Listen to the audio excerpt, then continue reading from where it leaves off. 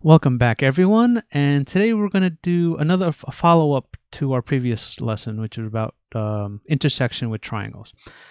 There's like a problem with something I said in the last video that I kind of realized is partly false. And I kind of just want to go through a couple of extra little things. So in the previous lesson, I gave you a bunch of large code that had a lot of visualization. So this time around, I'm giving you everything more cleaned up without any really much visualization done. So like here's the algorithm of determining if the intersection exists on the plane that the triangle, or any plane in general. Like I said, a plane is defined by a position and a direction. So if we pass in the start of our and the end of our array, we pass in our normal, which is the direction, and our plane position. This will then calculate if it's in the plane or not, and it gives you back the intersection point. Then we have two algorithms in the previous lesson that we talked about how to do triangles. In Polygon allows us to do a test of intersection within a triangle, but it's really a polygon. You can actually do 4 sides, 5 sides, 6 sides. As long as the shape is concaved, you're perfectly fine. As long as it doesn't, like, I forget what the term is. I think it's unconcaved or whatever. But as long as it's like a nice shape that doesn't bend inward, like a hexagon, octagon, things like that. Infinite number of sides, as long as nothing caves into itself. So that's what the in Polygon can do, and it's a simple algorithm. It's a fairly simple algorithm to do. It's not very complicated. The first part is really in plane functionality. So really, the algorithm is all this. Very simple to implement. Go to GitHub to get the final code.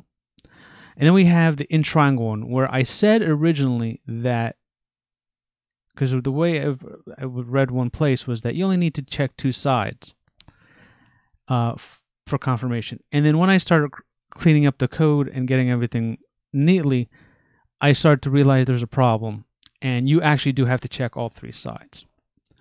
When comparing the 2 algorithms, the barycentric and then in Polygon, I automatically thought this was going to be the slightly better one, but once it's been implemented, I think it's worse. There's a lot more going on for implementation than the in Polygon one. So like code-wise, I would think in Polygon, the Polygon algorithm is probably slightly better. It's simpler. It's kind of straight to the point, and you can do multiple sides, where this one only does 3 sides. But this follow-up is really about, there's all the two more algorithms we can explore: the Molar, Trimble algorithm, and then there's another one that doesn't necessarily have a name, but we'll go through it. I'll show it to you really quickly.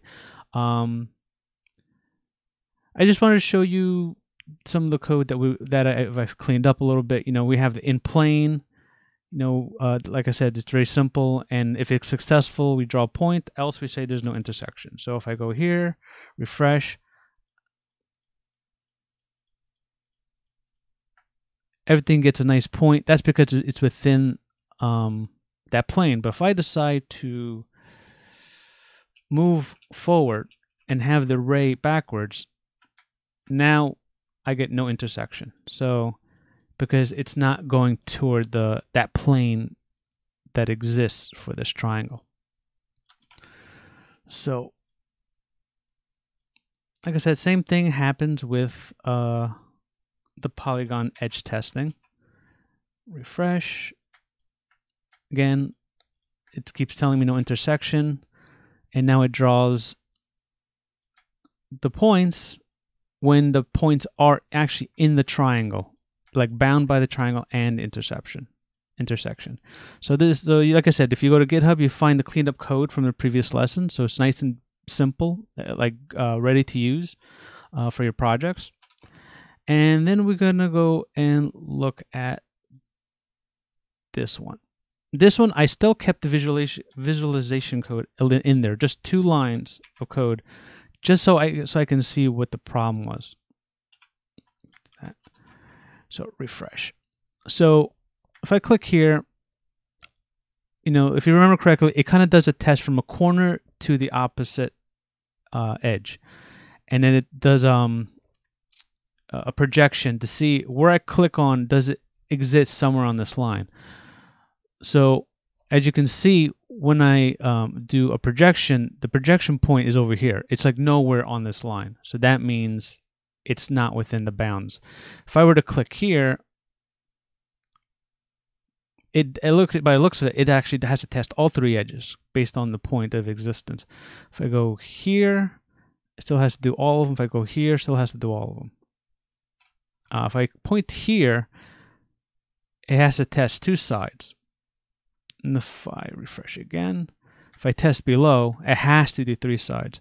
So, in a previous video, like I said, this algorithm, you only need to check 2 sides, but in practice, I noticed that I was not getting points, and I started drawing these lines to prove that I actually do need to check 3 sides. So yeah, here I need to check 1, apparently, or no, 2. Over here, I only have to check once. And over here, I have to check 3 times. I guess it depends. Depends where you are. Like literally, where you're pointing can change the testing. But it looks like to get a verified proof that you are, in there. Oh, and buffer size. So I filled up my visual buffer. So you really have to check all 3 sides using the barycentric algorithm to confirm that your points are inside the triangle.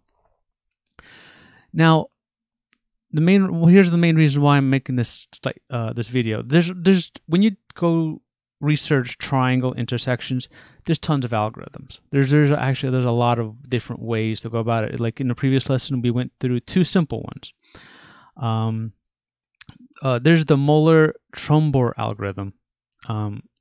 Scratchapixel.com has a nice big article that explains all the mathematics behind it, gives you some quick illustrations to understand how it works, and literally all the math. And I usually have problems reading these things because sometimes I start getting confused with what the letters mean. But they're nice enough to supply different kind of examples of how to implement it. They implement it like more, I guess, the unclean way, and then they kind of, and by the end, they give you a perfect optimized version of it for like speed and everything else, which is great. So you kind of learn a little bit of math tricks here and there of how to optimize things. So if you're really interested in this algorithm, if you scroll to the bottom, I'll have a link on the description for this.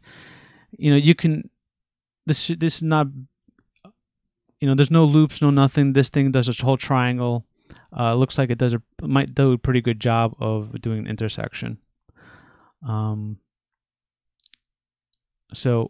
there's also one algorithm you can, they also mention here, but other people also mention it as well. Something called the efficient ray polygon intersection. No, it's not this one. I think that is that one. So yeah, they have a reference to it. If you go, and I did find the link for it, and apparently this article, this document, if you look online, it's usually considered the most efficient intersection or triangle algorithm you can probably get in terms of speed and optimization. So it's a 4-page document that describes everything related to how to do this. But at the very end, it gives you pseudocode.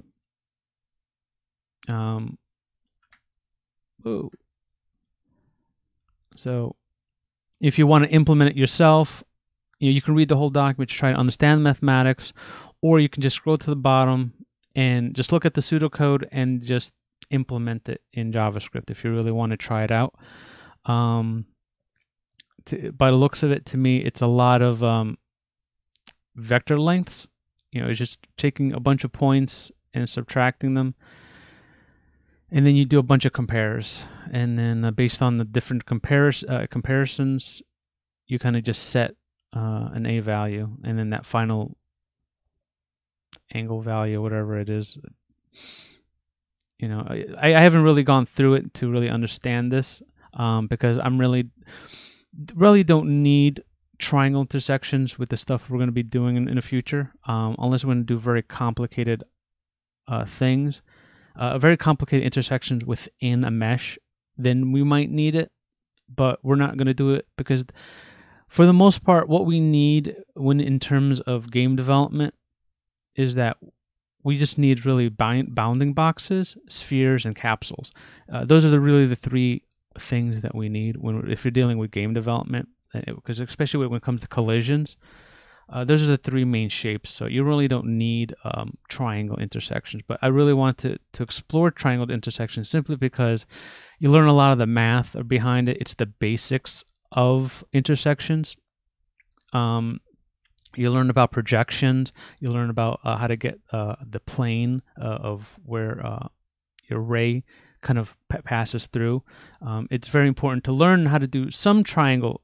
As long as you get one or two algorithms like under your belt of understanding, other things that come down the line that's more three-dimensional makes it easier to understand, like projections. Like if I didn't understand how to do projections, learning how to do plane and triangle intersections, doing quads would have been a little bit harder, and then doing bounding boxes would be a lot more difficult. I already have quads, circles, and bounding boxes done.